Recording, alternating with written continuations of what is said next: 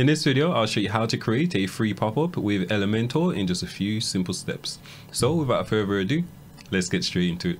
Okay, so here we are on our demo site, and if we click this button here, it'll trigger our pop-up, and this is created without using Elementor Pro. Okay, and you can add whatever content you want in here. So it could be a contact form, it could be some interactive element, it could be a newsletter, you name it. Okay, so if you want to create a similar setup, I'll show you exactly how you can do this without having to pay a penny.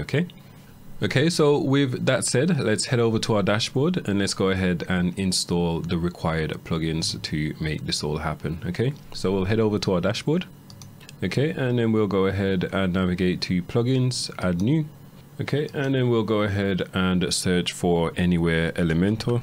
I believe that's what it's called. Okay, and it's this one here. So you just want to go ahead and install and activate it. And then finally, we'll go ahead and search for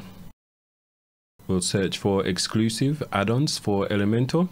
Again, just go ahead and install and activate it. Okay, so this plugin will allow us to add our content within a pop-up, and then Anywhere for Elementor will allow us to display our Elementor pages anywhere on our site. Okay, so we need these two plugins active. So I've got both of them active. So now the first thing we'll do is we'll actually go ahead and create our pop-up. Okay, so we'll see this AE templates here, then just go ahead and click add new. I'm going to go ahead and click on all since I've already created one beforehand. Okay, and I've created this pop-up here. So as I said, in your case, just go ahead and click add new. I'm just going to go ahead and edit this one, which I've created earlier.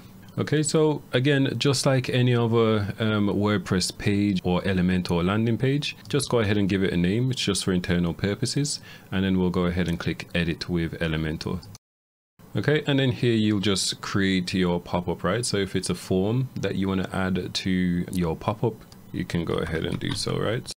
So we can add our form fields here or any other information. Since this is an e-commerce store, here I'm just showing a sale related pop-up. But again, go ahead and design the content within this pop-up. And then once you're done, just go ahead and click update. Okay, and then we'll exit back to the page. Okay, and then finally, we need to copy this shortcode here.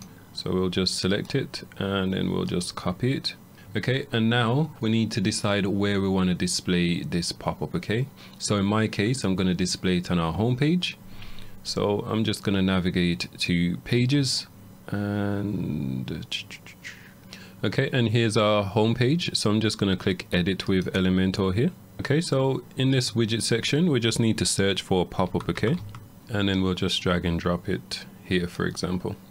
Okay, and where it says type, we need to select shortcode, and then we'll paste in our shortcode here. Okay, and that's pretty much it for the most part. So we can click update, and so we just want to double check that the pop-up's working as it should, and then we'll go ahead and style this button. Just so you know, these two buttons are exactly the same, right? I've just styled it a bit differently. So let's view our home page. Okay, and if we click this button here we can see our pop-up, right? Okay, so now we can go ahead and actually customize this button that triggers our pop-up. So we'll head back over here, and then first thing, I'm going to remove this icon because I don't want this icon here. I'm going to change the text to say shop sales. Okay, and that looks good. So now we'll navigate over to style. I'm going to change the width slightly. No, we'll leave the width as it is. I'm going to remove the border radius. Okay, so we'll, and then for the padding, I want to remove the top padding, so maybe to 10, and then I'll do the same for the bottom padding as well. So we'll set that to 10, and as you can see, it's pretty much identical. So in my case, I would personally just leave it here. We can just drag and drop it into position. Okay, but again, since I've got the exact same button here, I'm just going to go ahead and remove this. If you want to change the background color, you can do. Okay, so you just stylize it to match your brand. Okay, so I'm just going to remove this, as I said, and that's pretty much it. That's how we create a pop-up in Elementor for free. Okay, so one issue you might face is maybe the box sizing. Okay, so in my case, so I'll quickly show you. So I'm going to navigate back over to our dashboard, and I'm going to go ahead and edit the pop-up because there was a bit of display issue. So I'll just walk you through how I fixed that. So let's navigate back to AE templates, all templates, And then I'm gonna go ahead and click edit with Elementor. Okay, so I'm gonna click on this section here. Okay, and as I said, there was a bit of display issue. So what I did is I basically changed the width. Okay, so if I remove this, let's see if we can replicate the display issue by removing the width. So I've set this to box width. Okay, and then let's update.